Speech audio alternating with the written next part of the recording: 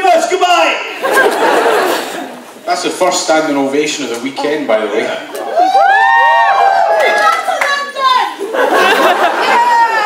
You drunk? Why not? Because of course, neither of you have spent much time in Cardiff, I believe. Oh my God, we're in Cardiff! More cons in Cardiff, I say. Anybody seen any aliens?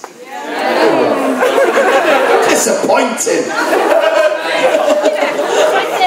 So have you found it being back, even if it's just for a day or two? I've been here 2 hours so far, it's been awesome. I've been in Cardiff for a while actually. Last summer I was in Cardiff last. It was, I was here. It was probably Cardiff Comic Con last year doing the Torchwood tour. Oh, I was mental. Oh God.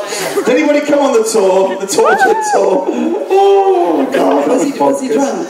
Yeah. I was drunk last year, wasn't I? Yeah, proper drunk. Yeah. I had to get on a coach with 52 people just staring at me. I had to have a couple of beers. Yeah. Hello, first of all, is there any children in here? There are. Watch yourself.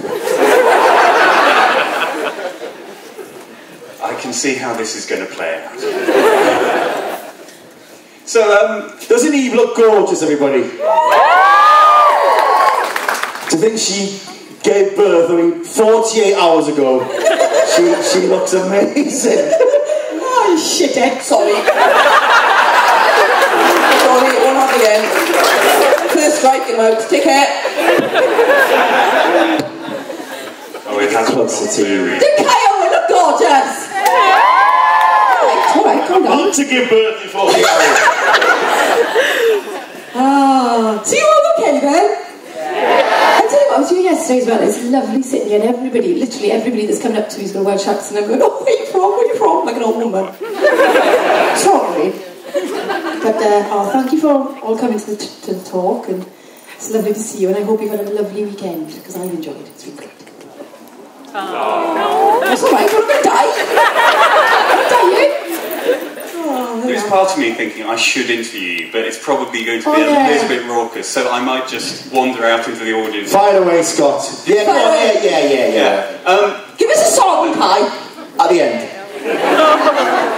Why can they say at the end? She said, no, not today. Let's kick off here. Hi, I'm a massive fan of Frankie. Oh, thanks. Cheers, mate. Thanks very much.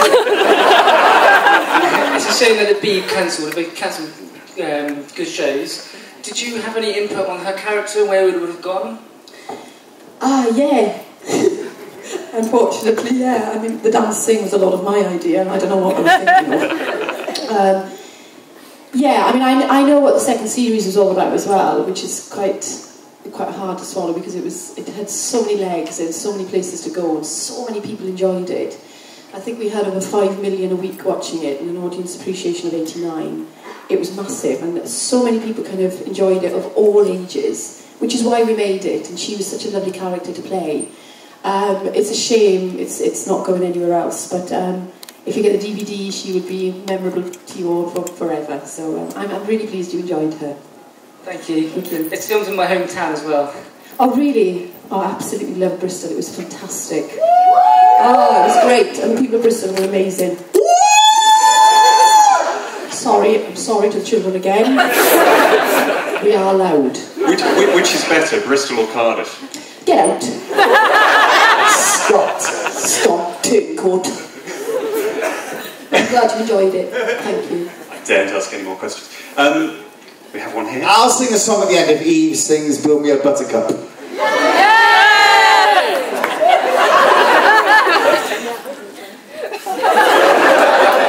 That was my favourite bit. What was it like working with John Barrowman? Awful. Horrendous. His breath stinks of cabbage. I'm still got nightmares. He touched me. On me. Many a time. End of conversation. Moving swiftly on.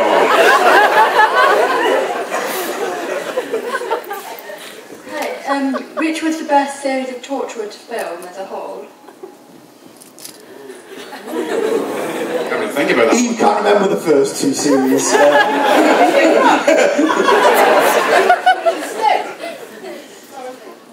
Well, I mean, to be honest with you, we were so lucky to get 4 series, but everyone had its own special place in my heart. It was amazing. I mean, we went from series 1, going, oh my god, I got aliens for a living, thinking it was, you know, amazing, and then to be given a second series was a complete shock and a joy to every one of us.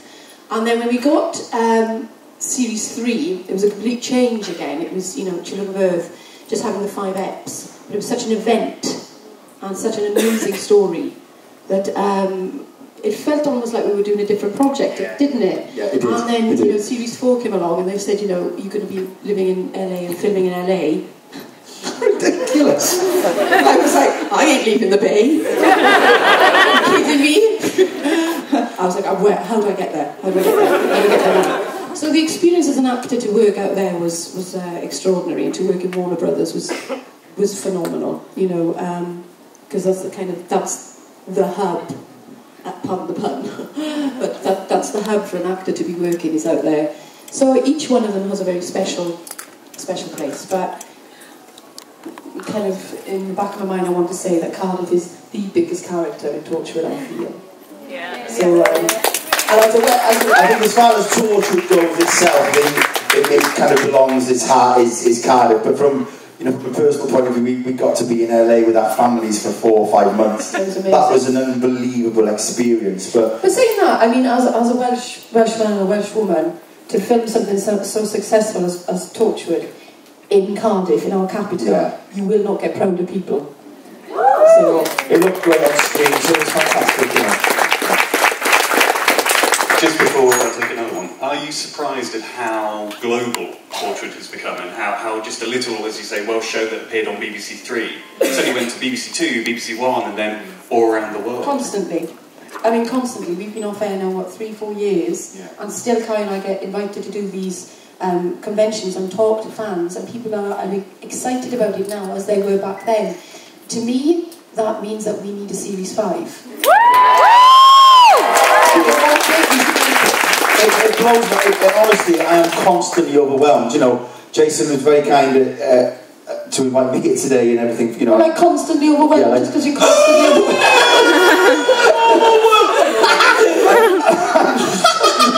I'm always blown away by people who turn up. I mean, he went to Australia last summer for 2 weeks, and then they were mad for it over there. They were mad for it over there. I can't. It's crazy. The Torchwood fans are amazing, and they're worldwide. He's been over to Dragon Con, and I've been to Wizard World in Chicago, Philadelphia, the Dragon Con myself. It just blows me away how many people just turn up and know the show, and I'm big fans of it. Worldwide, it's amazing.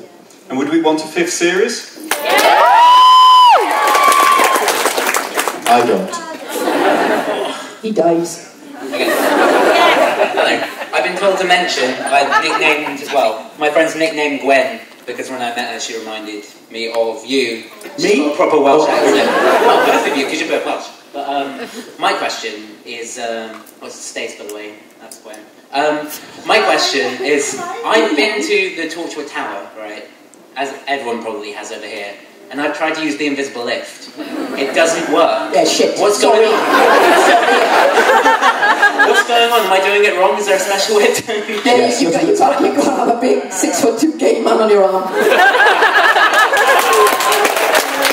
Only John Barron knows the code. There's a little tap routine at the top. John Barron is the only one who knows about the magic lift. So sorry. Anything that goes up and down, he can't even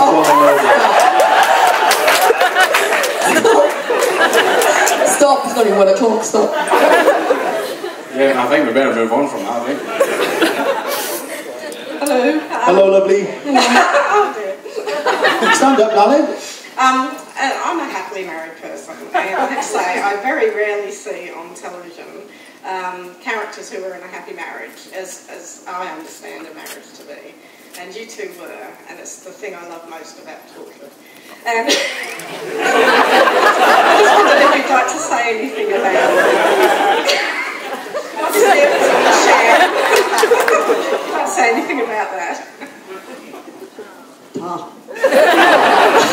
I've got to say, Eve, on the first day of the first read-through of Torchwood in a hotel in Cardiff, we had a big read-through, all very excited, big new series, and Eve kind of dragged me to one side and said, we've got to make these characters work, we've got to make people love them, we have to fall in love and, and make the characters love them, because that's the only way kind of Reese has got any chance of staying alive, maybe, and we worked hard at it and had such fun, and to be opposite Eve and turn up for work every day and act opposite this wonderful talent, what a joy, unbelievable. He makes my job easy. He's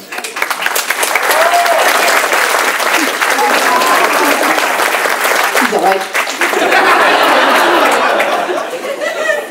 No, I mean, you get to work with some nice people and you get to work with some awkward people. And Owen is one of the nicest people I've ever worked with and had the pleasure to work with.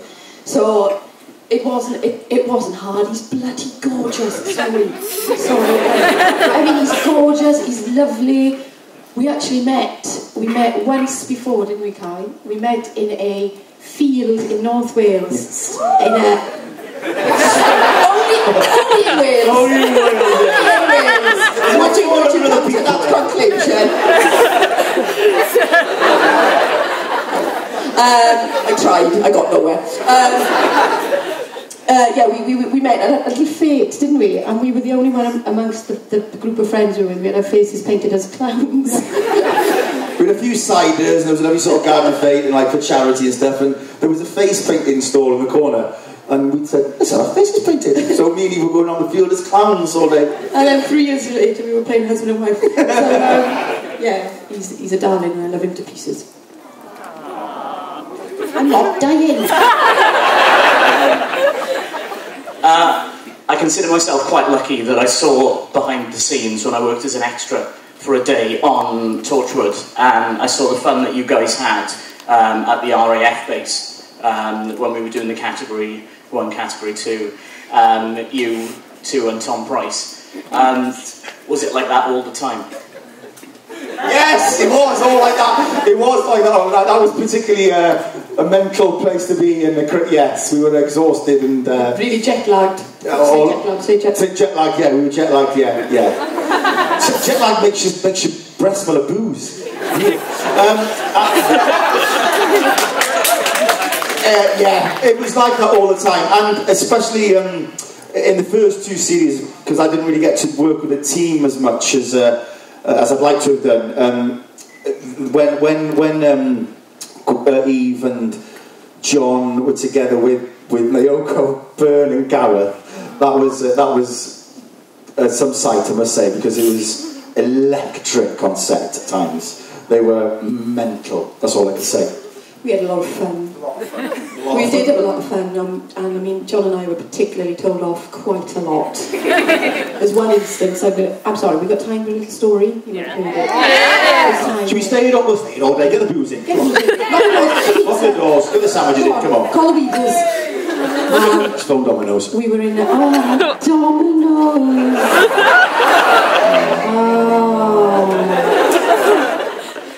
Sorry.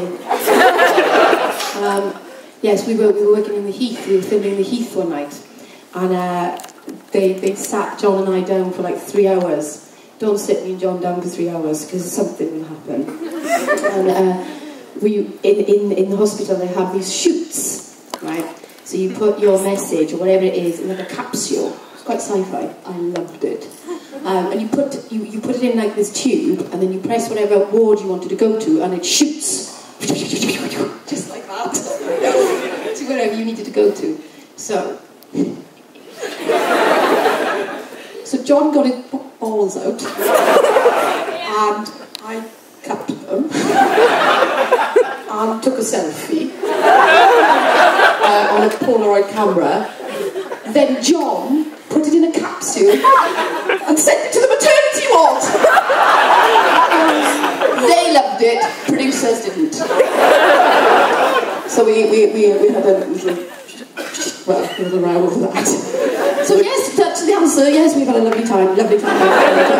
The days were long, the whole shoot for the whole series was long as well. So you're knackered, and John and Eve, you know, John is like we've said many a time, is like a great tonic and a medicine. Pick anybody up if you're tired. He's great fun, and Eve and John together are a cracking double act. So they bring the energy on set. When it was a long day, getting tired at the end of the day, John and Eve would just keep the spirits. I mean, we're a firm believer and you've got to have fun. As soon as you stop having fun, do something else. Life's too short. Work hard, play hard, you know. Not that thing. Yeah, well, never mind what you just said. Have fun. Carwin! Thank you, hello. Hello. Hi, Jeff. Alright. Everybody tune us. Hello, Carwin! Carwin! Hello, Carwin! Right, they don't! So, my question is... God, it's all weird. I can hear myself. Anyway. My question is, with new Doctor Who coming in, will Torchwood cast be meeting the new Doctor? Or will the new Doctor go on to the new Torchwood, I hope? I've been asked to ask you, do you want a fuzzy, multicoloured belt? Only in Cardiff. Fuzzy multicoloured belts. All my life I've wanted a fuzzy coloured belt. And you're the first one, Carwin. God bless you. I've already got one, my friend, but thanks very much. We get asked, and I mean, if I don't get asked 20 times a day, I don't get asked once, is Torchwood coming back? And I wish I could turn around and say yes. I did it on BBC Breakfast, didn't go down well. Oh, that was naughty. Bit too, but it just rubs me up the wrong way. And the thing is, you see, Bill. Well, the thing is, you see, Bill. The problem is, Bill. I said Bill about 50 times. Oh, thanks, Bill. Anyway. But I wish I could say yes. The only people who know this answer is Russell and the BBC. And what I do know for certain is that when they phone us and they let us know that we need it, we'll be there. That's all I can say.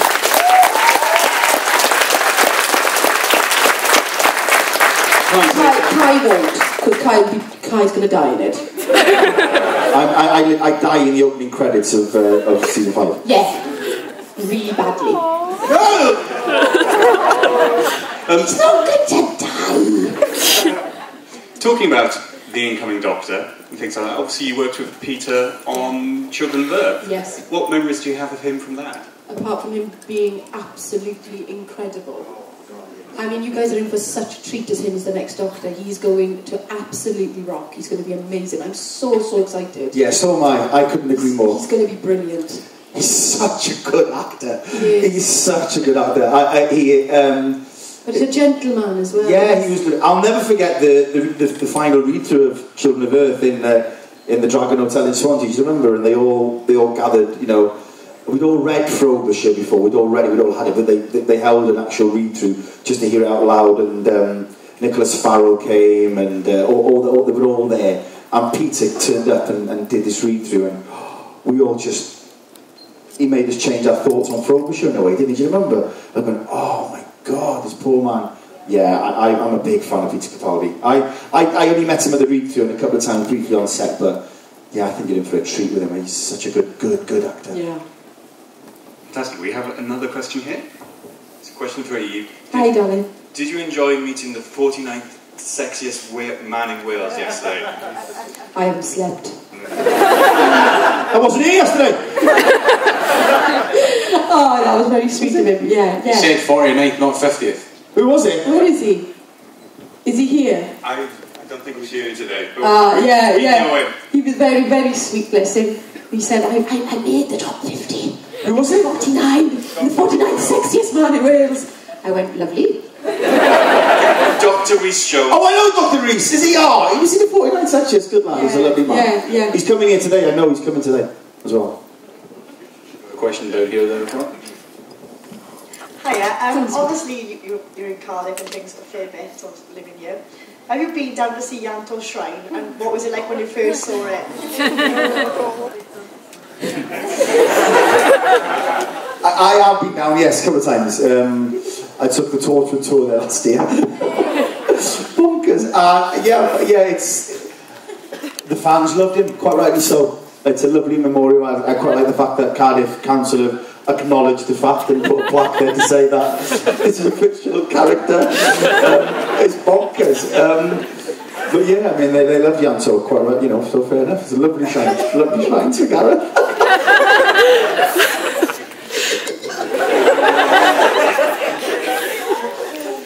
Moving on. No, it's bonkers. It's crazy, isn't it? But they genuinely cared so much about him. And he's a great character, good lad. Every time I see it, I just have to give him a text going, "You okay?" Sorry, mate. Sorry, I'm just getting a bit carried away. Were you ever surprised? I feel really sorry for Gareth because I bet he can't really go to the bay much, you know what I mean? Oh, he does. He stands there. I think he's been in disguise a couple of times with a hoodie on and shades, and he sort of walked by there, I think, and been down there, and some fans have been there and not twigged that it's Gareth standing by them. Oh, they've twigged when he's gone, I'm alive! I'm drunk, but I'm alive! Watch me swim. All the way to Penarth. Are we good for another question? Yeah. Go on, we've got them right at the back here. Hello. Obviously, Torchwood and Doctor Who have such a very close relationship. The two programmes are very linked all the way through. And obviously, you've worked with the late David Tennant. I say late because when the Doctor died,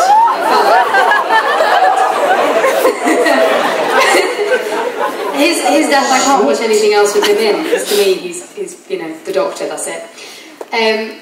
Is there a particular Doctor that sort of broke your heart when he died, like David Tennant's Doctor's death did for so many of us? Well, I just watched Matt's regeneration, or when Peter Capaldi comes into it, and I liked it. I did, but I particularly liked the David at the very end of his sort of episode saying, "I don't want to go." That kind of got me a little bit, fair play. I would say David, probably, yeah, because it was a nice time, because I think it was the end of the year with Russell and Julie, so maybe that.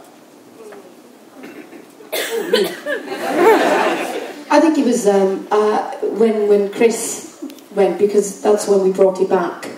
We brought back this huge phenomena, and that was the end for Chris Eccleston and into David. It just seemed too soon, it seemed too quick. And because I was involved with, I think it was the second episode of the first ever series, it just seemed that little paragraph, that kind of little part of the story was gone too quick. So, but obviously it has to keep moving on to bigger and better and more exciting things, and that's the aim of Doctor Who. So, and then we had the lovely David. So, there's always light at the end of the tunnel.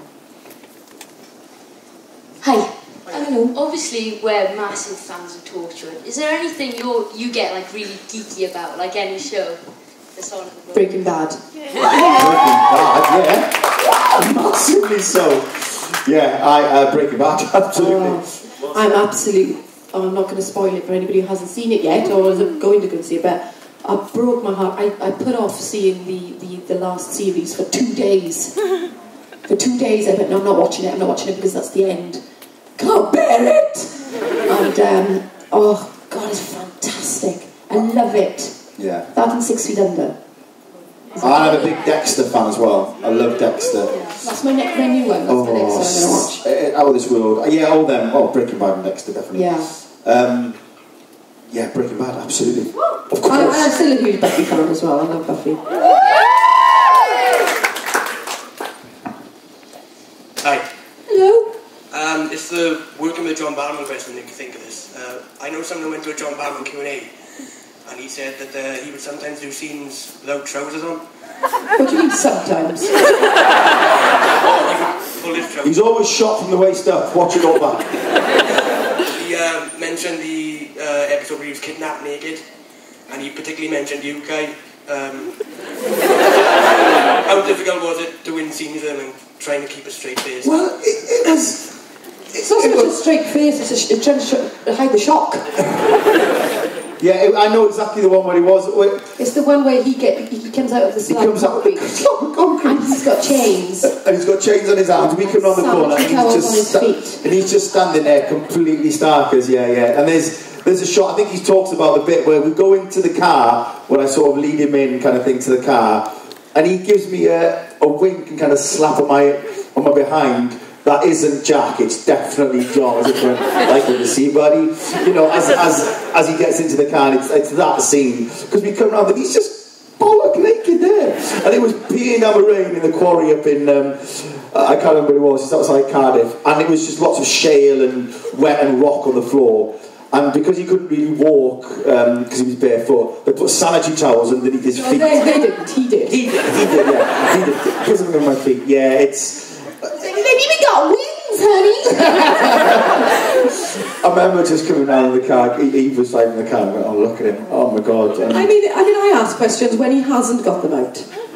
You know that he's either very overtired or a little bit under the weather. if it's not out. I mean, the scene where Gwen goes in for the first time with the pizza and kind of takes in the hub. I wasn't taking in the hub. John Bowman was walking on the top part of the layer of the hub, and he's coming down. I wasn't looking at the hub. Do you know there's a bit... Go back and watch that. There's a bit when he...